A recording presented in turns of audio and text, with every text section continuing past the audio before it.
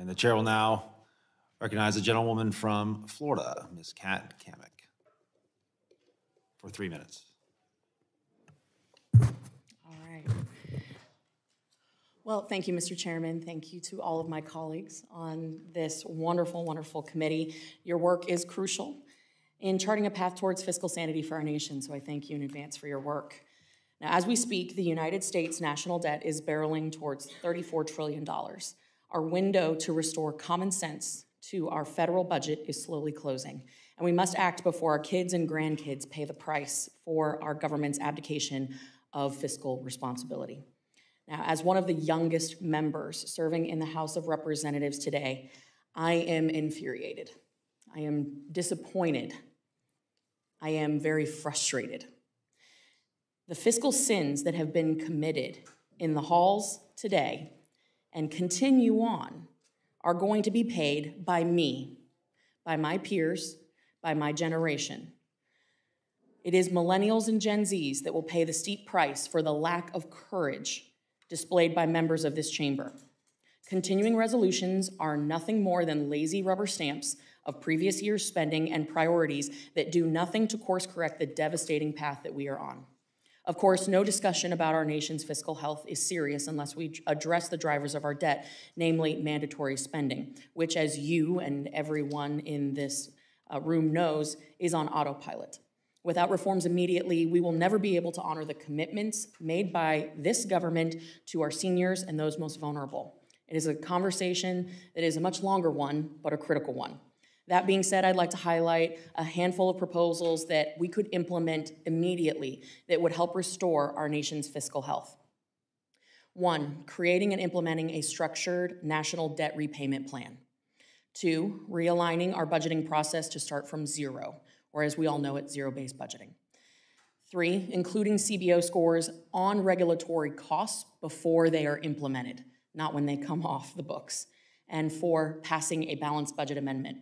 So first, a structured debt repayment plan would be a crucial step in tackling the national debt in a meaningful and intentional way.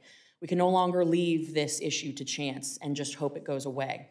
Eliminating the deficit and balancing the budget would be obviously the first step, but executing the concept of a long-term structured debt repayment plan is largely ignored and could be the trick to getting us back on track.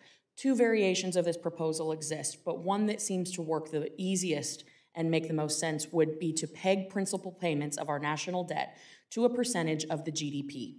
This would allow for payments to ebb and flow amongst the cyclical nature of our economy and our revenues.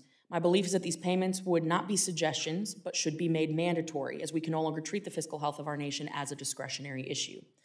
Only under circumstances such as economic crisis or a declaration of war could these payments be waived. These waivers would be congressionally authorized and only by a supermajority of the People's House. Furthermore, realigning the budgeting process from our current status quo of year-to-year budgeting to a zero-based budgeting process is a no-brainer. Every year, we approach this appropriation process assuming that the previous year's funding levels are adequate and substantiated.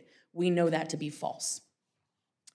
Including CBO scores on regulations is also a common sense step.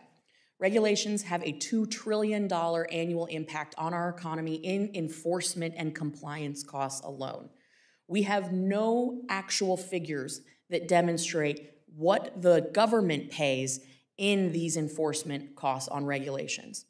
In fact, when I spoke with the CBO director, he said that they only score regulations when they come off the books as a cost savings, but no mechanism has been in place when they go on the books. And lastly, as I mentioned before, we should pass a balanced budget amendment. In Congress, we hold the power of the purse. And like any business, we must maintain a balance sheet where our costs do not exceed our revenues. We will have no path forward in paying down our national debt if we do not make these reforms now.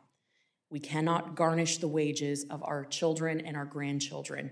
We have to take action immediately. I appreciate your work and this committee's work in exploring the ways that we can change the course of our budgetary process for the better and with the American taxpayers in mind first. Thank you. Thank you, Ms. Cammack.